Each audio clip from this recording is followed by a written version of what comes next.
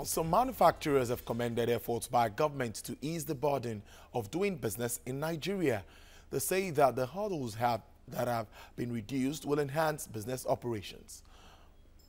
The future is bright, and in fact the current government is reinforcing those factors for local manufacturing, and not only it is going to help the economy of the country, it also help employment and all critical factors.